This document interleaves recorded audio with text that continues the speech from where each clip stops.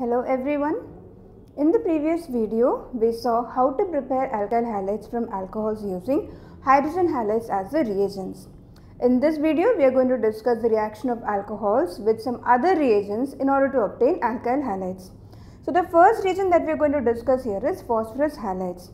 In this reaction as well, when alcohol reacts with phosphorus halides, the OH group in alcohol gets replaced by corresponding halides.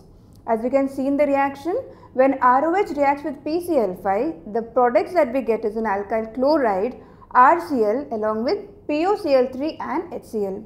Similarly, in order to obtain alkyl bromides and alkyl iodides, what we do is we react alcohol with phosphorus tribromide and phosphorus triiodide, that is PBr3 and Pi3.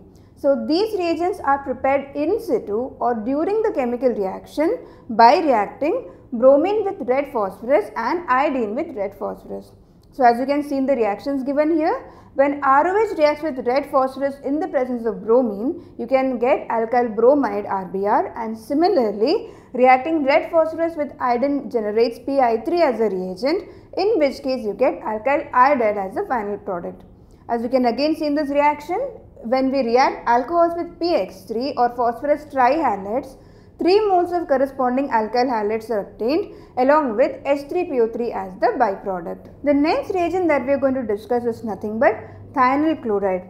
So as you can see, when alcohol reacts with thionyl chloride SOCl2, alkyl chloride is obtained and the byproducts obtained are SO2 and HCl.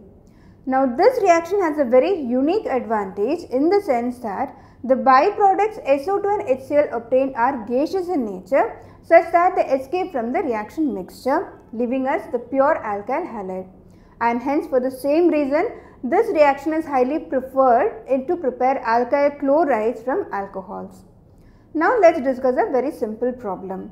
So the question asked here is that in this particular reaction where alcohol or ethanol is reacting with Ki, why H2SO4 is not a preferred reagent or preferred acid? So if you look at this reaction closely, we can see that we need, this is an example of nucleophilic substitution reaction where I- attacks the OH once it is protonated by the acid. So this reaction is not favorable because H2SO4 is essentially a very strong acid. So what it does is that it will actually oxidize Ki, that is I- to I2 or iodine. So in that case, we can see that since this is a nucleophilic substitution reaction, we need a nucleophile to attack the protonated alcohol. So in this case, since all the I- gets converted to I2, there won't be any more nucleophile left, and then in that case all the I- gets exhausted.